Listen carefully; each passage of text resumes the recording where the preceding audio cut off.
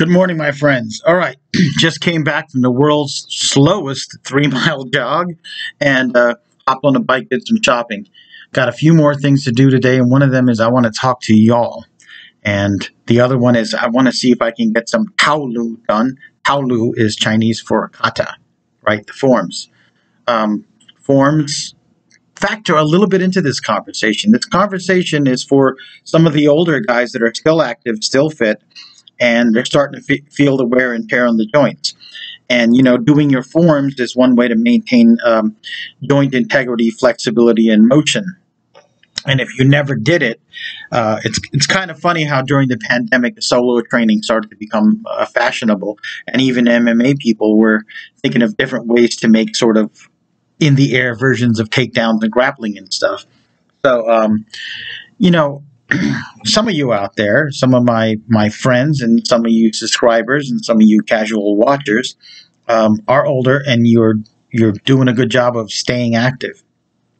But psychologically, there's this thing that happens, all right? You get a little older, the joints wear out, and you feel like you're doing something wrong if you do like maybe less mileage or less heavy weights or less bag work, right? You feel like, this is just proof that I'm getting old and I'm losing it. And I can hear it in some of your voices, right? Where you talk about this and you're like, oh, it's inevitable. Sooner or later, I'm not going to be able to do this. Guys, whoa. Snap out of it. Snap out of it. Let's talk about a couple options. So one option is, and this is for bag work. Let's focus on bag work versus bob work. All right.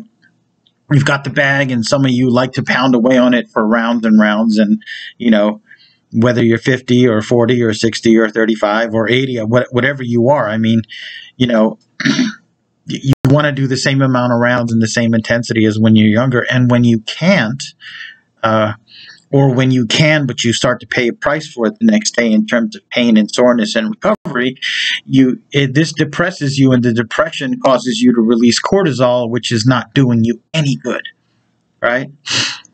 But first of all, just reconsider. Sometimes the best way to serve something unpalatable is to serve it a different way. Put it on a different plate, put some different spices on it.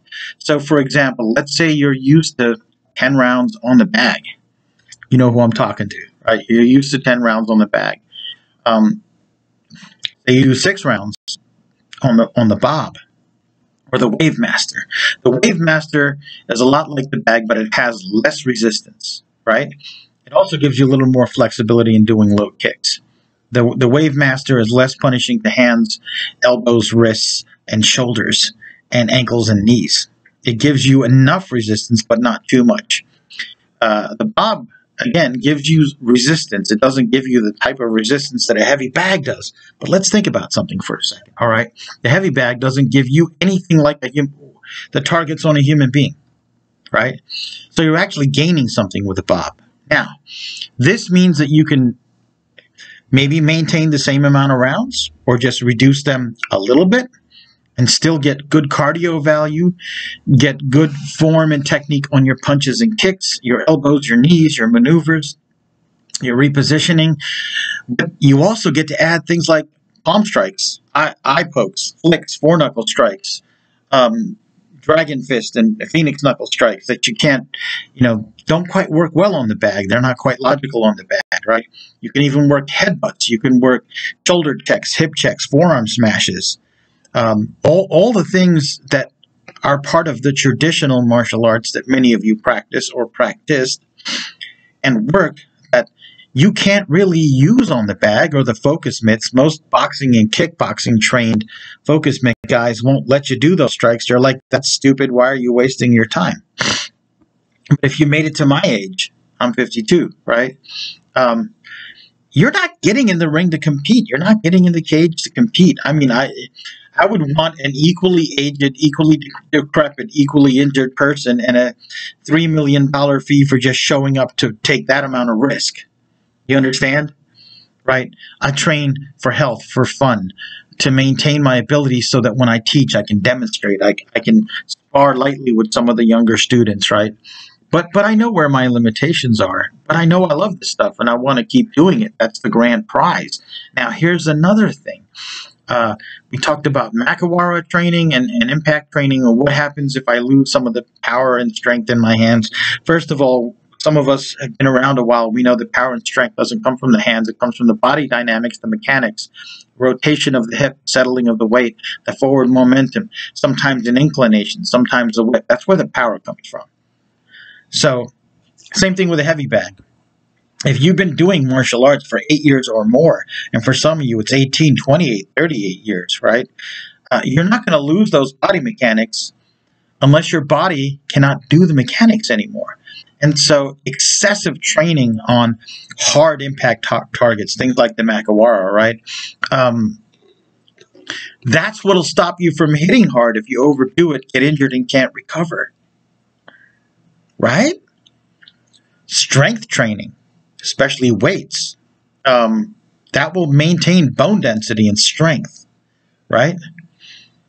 Another thing you might consider is hitting the bob or the Wavemaster without gloves. You get some toughening of the hands, but it's a more yielding surface, a lot like human flesh, but not human bone. And so you'll, be able to maintain some of the toughness of the skin, but not keep injuring yourself. And you can always top off with a few rounds on the heavy bag afterwards. Just, say instead of 10 rounds on a heavy bag, you did 6 rounds on bob and another 2 or 3 or 1 on the bag. And someone mentioned, yes, you could just do an extended round, like 6 minutes or 9 minutes or whatever you want to do. Now let's talk about a philosophical thing. Okay, when it comes to training the bag or the Wavemaster versus the bob. You may notice that when you're training the Wavemaster, you can't blast it super hard because you actually start moving the Wavemaster, and you're like, well, I got to cut back on my power. But we already mentioned power comes from the form and the body mechanics that you perfected over decades. That's not going to go away except by you injuring yourself. So yeah, maybe you titrate, you control, you quick it up and back, and practice fluidity and speed rather than full power blasting, right? But that's going to improve your cardio.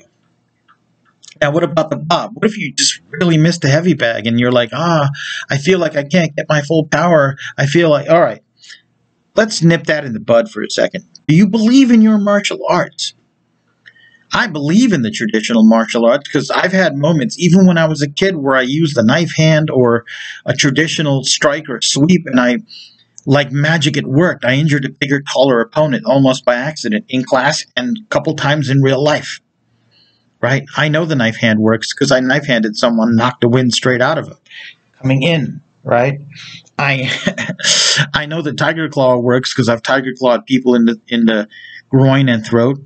I've pressure pointed people here and dropped them to their knees. Big, strong, athletic guys, right? I know these things work. And what I figured out is it's all about being able to reflexively and automatically hit the right targets at the right angle with the right weapons. And heavy bag doesn't give you that. All right? But here's another thing. We have a lot of stories in the martial art of old masters, 60s, 70s, whatever, using finesse and using targeting, using some esoteric techniques, using timing, using balance and unbalancing to subdue younger, stronger, faster opponents. And that's one of the holy grails that we believe in. Well, you don't get that way by trying to continue to hit like a meat-headed, strong young man into your 50s, 60s, 70s, and so on. You get it by actually working the finesse skills, right? See this? This flick? That flick to the eye can... You ever been flicked in the eye or accidentally flicked someone in the eye, right? It shuts up, it begins to swell. That's not a strength technique. That's an accuracy, angle, finesse technique. That's a timing thing, right? And the bob gears your mind towards training that way rather than gears your mind towards trying to continue to get like a young, strong, athletic competitor into your 60s, 70s, 80s, 90s, 200s, whatever. The advances in medicine get better. We, hopefully we'll live longer, healthier, happier lives, right? And the way we get there is by being uninjured and healthy, by being able to maintain our cardio and our strength and so on and so forth, right? So I think the Bob, you want to be that mysterious old man who can drop someone with a finger, who can evade a punch of a bigger, stronger person, a faster person, by being able to sense what's happening and then sweeping his leg and then coming down and immobilizing him with a technique. You want to be that finesseful, masterful person that we repeat these legends about. And guess what? Some of them are quite real. I've seen things. I've had things done to me, and I've been able to do a few things, right? My goal is to be as efficient as possible for as long as possible, to live long, prosper, to be safe, and to walk as a warrior all my days, right? But the type of warrior you are changes with time. For example, me and my friend Jose Gonzalez, we talk about, some of the techniques that are disappearing in the martial arts, the open hand techniques, the multi-range combat, right? Some of the dirty techniques, the integration of boxing with traditional kicking, with knees, with palm strikes, all these things. And a lot of younger generation people don't believe it exists, don't believe it can work, but we have seen it work. We've worked it ourselves sometimes. Well, if you believe in that, also believe in some of the deeper aspects of your art, hidden within the art, that are waiting for you to shed one skin and now move into this higher level of not having to rely on your strength and your cardio and so on and so forth. Yes, I've always said my goal as a martial artist and as a person is to develop so much strength, as much strength as possible, that alone would be enough. To develop enough endurance as possible, that alone would be enough. But to find a way to need it less and less and less, to just have it as a reserve. And then to develop your social connections to help the people around you, to provide so much value to your community that if someone were to attack you, old women and children would run across the street to stand between you and that attacker, right? So that you wouldn't need your strength or your skill. And all same thing with skill. I want to develop so much skill that my strength and my cardio are not, that I could just use the skill, right? You want to treat them all as important areas, but you don't want to rely on one. And realize that time takes some things, but it gives you others, right?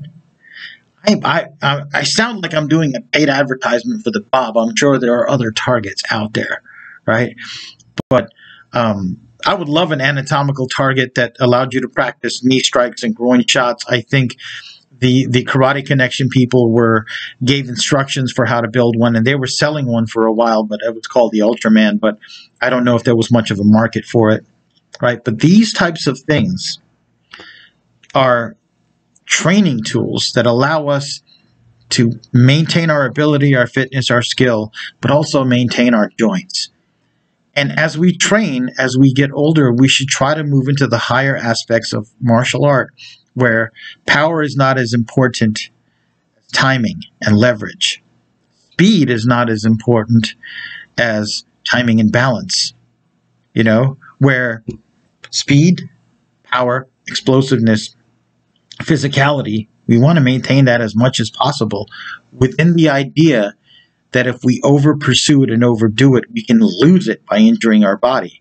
We want to emphasize balance, speed, tactile sensitivity, visual ability to spot things coming. If your reflexes get slower, maybe you find a way to fight at a right distance and make the person come to you. And so you manage that distance better. You manage distance control, right? You learn how to leverage people like Hoist Gracie in UFC 1 when he was taking these much bigger guys down, right? At the time, no one had a defense for it. And a lot of that was because contemporary martial arts had moved more towards point karate and maybe Olympic taekwondo, and they were specializing in one or two aspects of combat.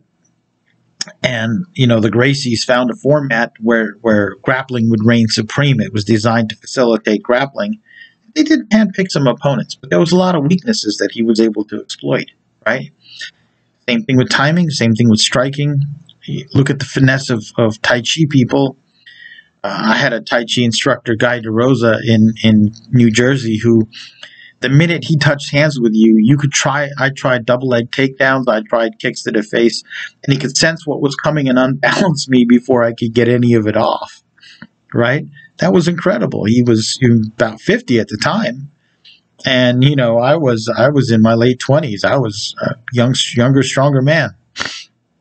So all of you, embrace the Bob, embrace the Wavemaster, embrace the Ultraman, embrace finesse training, embrace sensitivity training, as in tactile combat sensitivity, right? Embrace the use of target focus training like the TRT people do and the Kung Fu San Soo people do, right? Embrace the use of selective partner drills. Develop into that mysterious, masterful old man who can overcome strength with apparent weakness. That is what the high levels of martial art are all about. Thank you.